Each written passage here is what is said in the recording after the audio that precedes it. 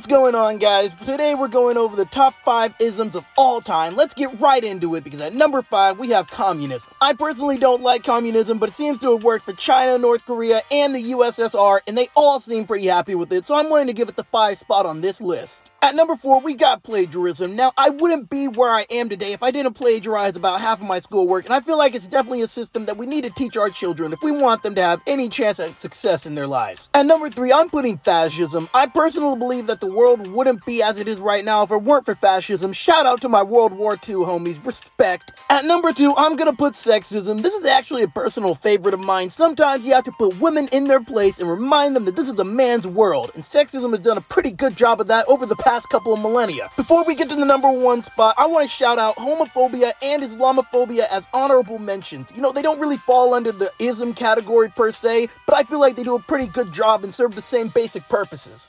And at number 1, we have racism. We're going back to the classic with this one, guys. You know, racism is proven to have incredible influence on modern society. You know, you just gotta love it. It's inspired so much media and new vocabulary. There's just no beating racism, you know. The slurs, the injustices, it's all just so great. Alright, I hope you enjoyed this video, and if you were offended by it, it probably means that your parents don't love you.